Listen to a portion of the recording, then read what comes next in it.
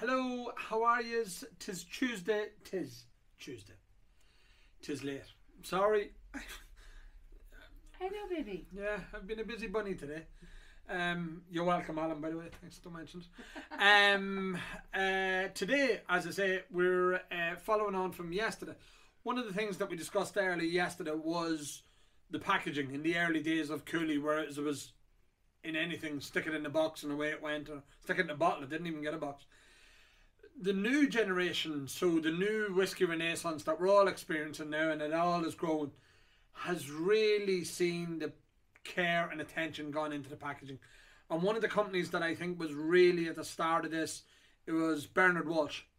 And brand awareness. And brand awareness is a real key thing these days, because if you guys aren't looking at the brand, if you aren't engaged with the brand, and we even found it with the Whiskey Bus when we were doing it, was you could see the brands that are really building a community and really working hard at building a community. And one of these has been Walsh and Riders Tears and the Irishman, the two brands that they own. And even through the transitions that company has experienced, from being a small little startup, making their coffee liqueur, to their first source whiskies, all the way up to building. What popped into my head was the Hot Irish. Sorry. Yeah. No, that I know the video, yes. The Hot Irishman. Woohoo! And through the tribulations with the Royal Oak Distillery, and now going back to, you know, the Walsh brand, and now being bought out, and still there's a following. And the one thing that's been consistent all the way through has been their attention to detail and packaging. Oh, definitely. Really fantastic. And one of the ones that's most sought after is this bad boy. This was the cask strength release. So these are they do an annual release, and these are not other ones that I just don't get it at times. I really don't get it. People are asking us about collections and stuff like that, and everybody goes after the Middleton Very Rare. And again, I'm not dissing Middleton Very Rare to do it, and to do it very well, but I mean, these guys do a limited edition annual release. 2011 was the first year of it, but there's 2017, 5,200 bottles. 2020, there's only 1,500 bottles. I mean, of the Middleton Very Rare 2020, we estimate there to be in the region of 16,000, if not more. And yet there's only 1,500 of them, and they're still, you know, they still can be found in the wild, and they still can be picked up and all that sort of stuff. And as a collection, as a display piece, I mean, look at that, they're all lined up there. I don't like them. Okay. I don't like the design of the box. You don't like the design of the box? Of the whole thing. Okay. Because I think you're coming at it from a particular angle. I'm not. The packaging. No. The packing. No, it's not got to do with okay. the packing. It's the actual, you know, it looks beautiful. Right. Right? I'm not denying that. Yeah.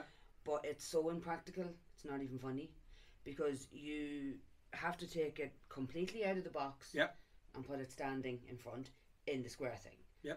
But then if you are trying to get at it to open it, it can be an ordeal trying to shush it up. It's a particular angle. Yeah, no, absolutely. I get it to you. It does my face. And we've had bad experiences with shipping them. Yeah. I mean, if anybody's ever got one of these shipped by us, sometimes they might find we might put the tape on the top of it, parafilm around the top of it. And one of the reasons being is, if they rattle in the top of it, it can damage the screw cap and they can leak. Yes. And we've had a bad experience with that a couple of times. Yeah.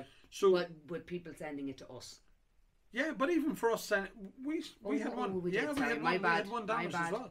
So there is a bit of a flaw there. I haven't contacted Bernard and but the concept's but they're gorgeous. It's beautiful. Again, but back just to my original the box thing is yeah, and you're right, Kitty, and you're right to voice it. Their new one, so the Riders Tears has always been one of their mainstays.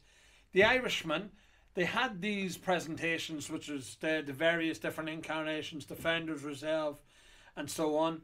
The normal Riders Tears Sinead just over there is the double oak. You've got the redhead. You've got there's been a few different ones. The Marsala, the Florio, Cognac. All of them. Cognac, absolutely.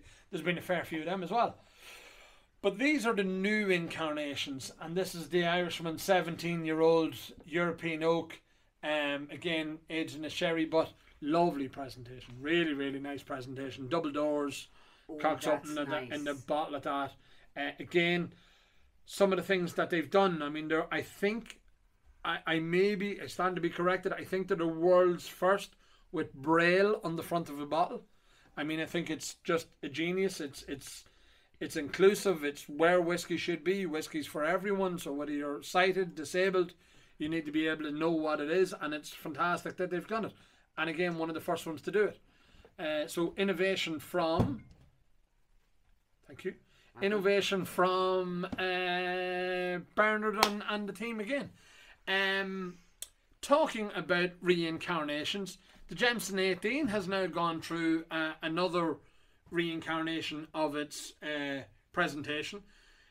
It's probably one of the most changed presentations of all the bottles available in Irish whiskey, because you've had. It's not in a wooden box anymore. It's in the recycled green vegetarian. Like the 21-year-old. Yeah. But in a green. Yeah. I'll take one of them out and show it. Actually, we'll take it out now here and show it. So it's now done like the new 21 is done, and it's the Jameson 18 in a cardboard box. No more of the wooden box. It does have a small wooden plinth on it, So much and better it's got the medal Getting than the other one. it Yeah. ready to do that, But the other ones were gorgeous. They I mean, they were a were. real statement piece, and the maps of Bow Street and the cask strength version with the brass plaque on the front. no, Really, it was really really lovely pretty. collectible. You've had smaller brands like Matt Darcy do that 17-year-old with the double doors on the front again. Take that. Oregano. Again, look at that for a presentation. Isn't that fantastic? Limited edition bottle, again, 209 of 384 bottles.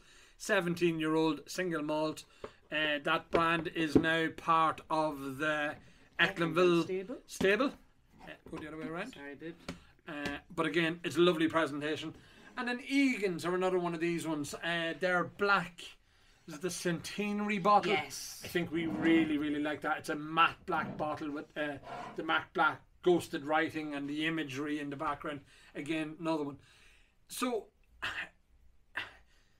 this is the thing that I've been sort of, how much we've evolved, and we'll talk about Teeling later on in the week, where we've seen the evolution from the old squat bottles of the 21-year-old to, you know, everything that they've done with the long sort of elongated one. Oh yeah, the decanter, the Australian, and Yeah, but should the 18's in that now. 18's in that now, exactly. Yeah, so that. But there's loads and loads and loads, and as I say, this comes out of two ways. One, for just a display, a visual display. They're really impressive. I mean, they're impressive bottles to have. That, I think, is a gorgeous display. But the collectability of them as well, as I say, Riders' Tears, I've been harping on about these for quite some time. They've been going under the radar with guys.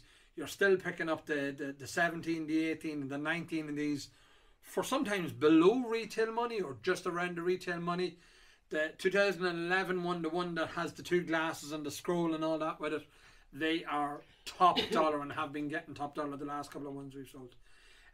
That's it. As I say, a bit of a rush job today because I was away. No, you're busy, babe. I was a busy bunny. You were. Tomorrow we will be talking about something. I haven't. Haven't a notion. Not a notion.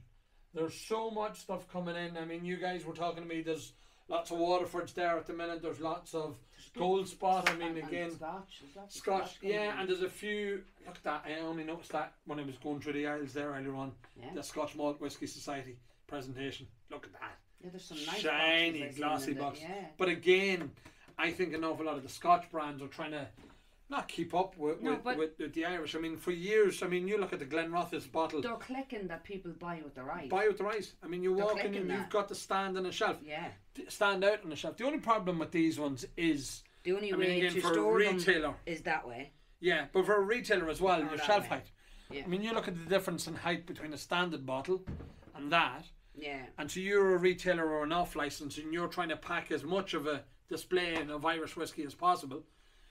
Are you really going to have them? And very few places it would have multiple years, so they're only sort of taking up with that. So it's between that and the big fellow. They could put the big fellow standing beside them. It would probably be about the same. Do you see down at the Look at that, nearly the same height as well. Just And a Egan's smidge. as well. Yeah, they're all doing it.